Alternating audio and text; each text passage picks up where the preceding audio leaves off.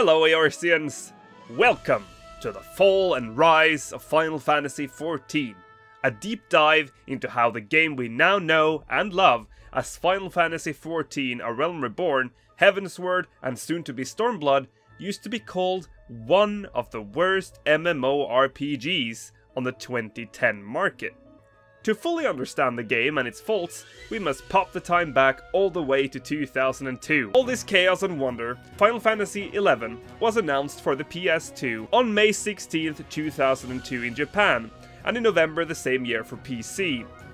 Just an important side note for those of you that haven't played Final Fantasy XI, you had to add a hard drive to your PlayStation 2, and it looked, well, let's just say that it looked early 2000 tech-ish.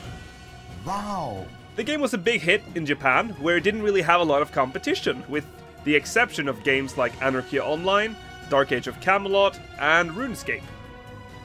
Following the game's release on PC, it picked up speed, and in 2006, the game reported that it had somewhere around 200 to 300,000 active players logging in every day. The game was praised for its graphics and battle system, the two things Square Enix, or Squaresoft at the time, would pride themselves with on pretty much every Final Fantasy game. Fast forward to 2005. Squaresoft is now Square Enix, and the company is eager to create a successor to Final Fantasy XI. There were speculations internally whether or not to make it a direct sequel to Final Fantasy XI, a Final Fantasy XI-2.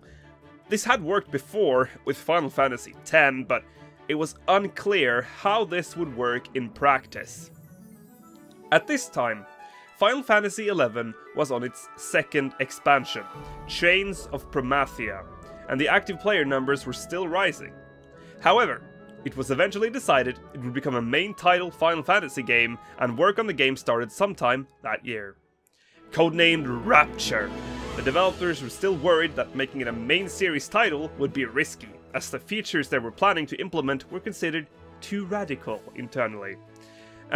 Also, just to clarify, the too radical part means that they were trying to make it a little different from Final Fantasy XI. Little bit.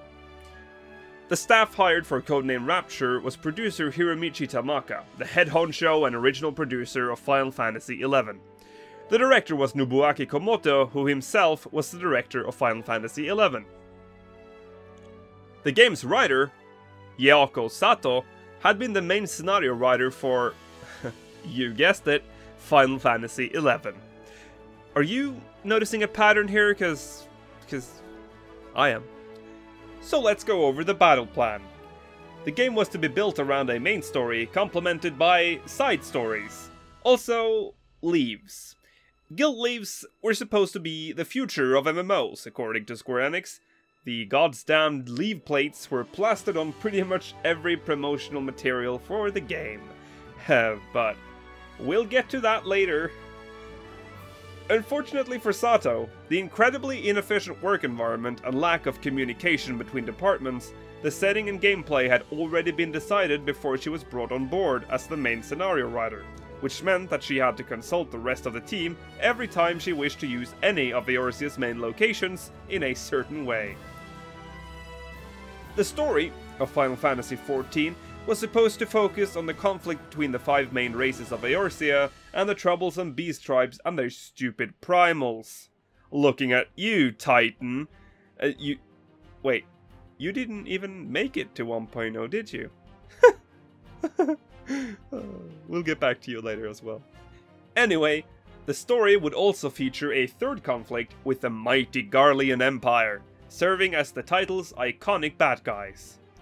Speaking of iconic, the game's logo was to once again be designed by the extremely talented Yoshitaka Amano. Seriously, this is the guy behind pretty much every single Final Fantasy logo, so take a look at his previous work. It is absolutely amazing! All of it! The logo for Final Fantasy XIV was designed around the importance of weapons, and take a look at this logo for a second.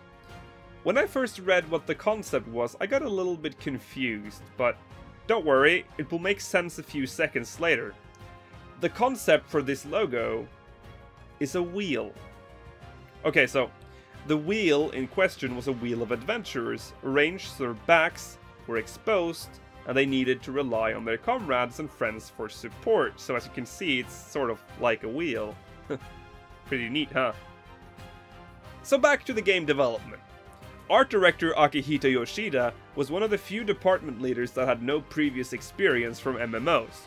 So he had to adjust from working on a single, static project where what was done, to creating artwork assets for a game that was supposed to be constantly updated and expanded. Needless to say, he had some serious work ahead of him.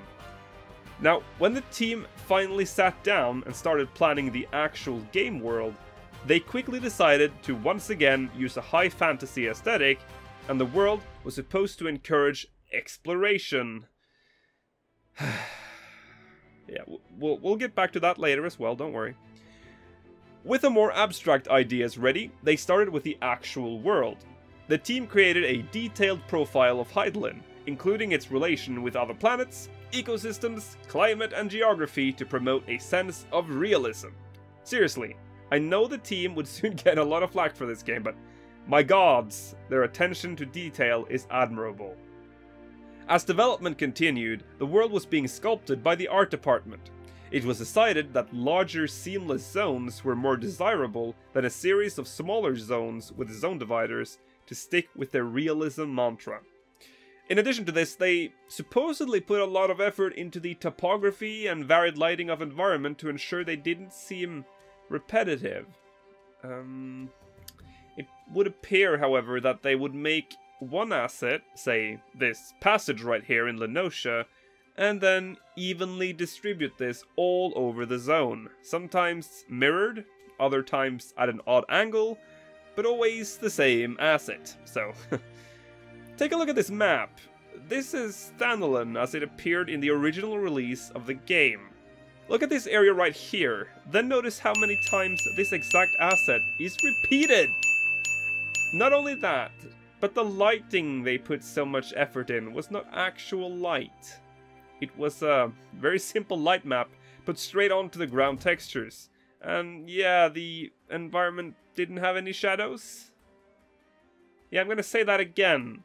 It didn't have shadows. This made day-night cycles awkward, as there was no actual global illumination per se on the environment. So to solve this, they added a blue tint at night. A blue tint. This made things such as campfires and lampposts look dull and not really lighting up anything at all, so... Seriously, Square, what were you thinking? This looks ridiculous! Let's look at some map designs again, shall we? Like this one, for Lenosha. It's actually one of the less horrible ones. Still a lot of copy-paste in this one, but... There is one map that all 1.0 players dread. One so cruel, so evil, few even dare to listen to this own soundtrack.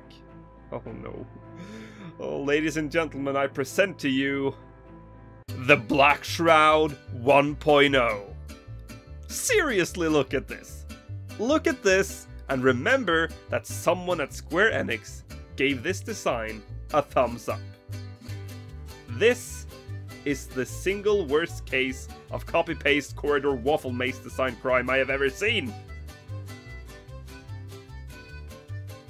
The only open areas in this map are these things, and they're just lazily copy-pasted throughout the intestine that is the 1.0 shroud. And this river. This goddamn river section. The cutscenes for the game were especially good. In fact, they might be the best part of the entire game. They were first drafted using a storyboard followed by motion capture to create the scene in a digitized format. And let's be honest guys, Final Fantasy 1.0's cutscenes were impeccable, even by today's standards. Most impressive were the scenes that were voiced, as the lips were actually synced to the voice, making the scene look just like one you'd see in a good single-player game.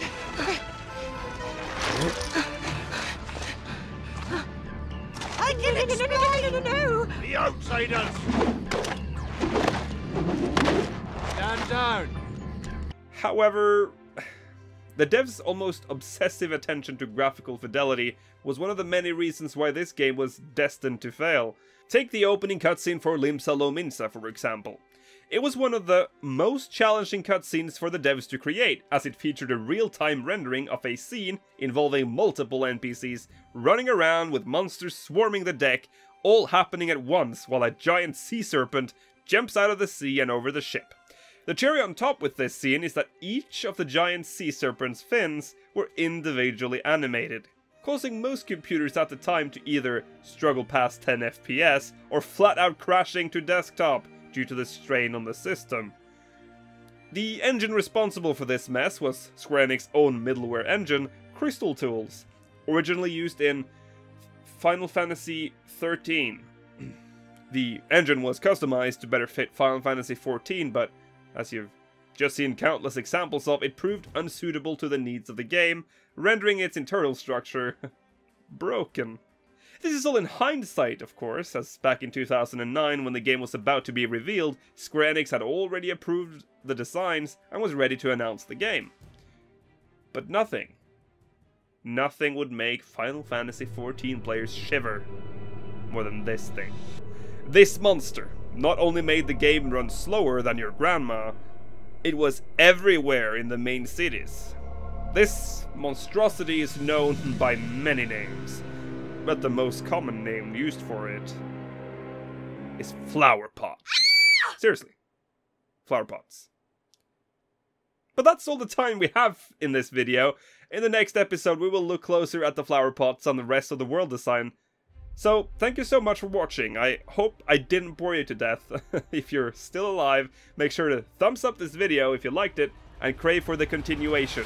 And leave a comment with your best or worst memory of 1.0. Or just let me know what you think of the video, that works too. And hey, subscribe as well to get notified when the next part is out. I'll be back in part 2 of the Fall and Rise of Final Fantasy XIV. May you ever walk in the light of the crystal.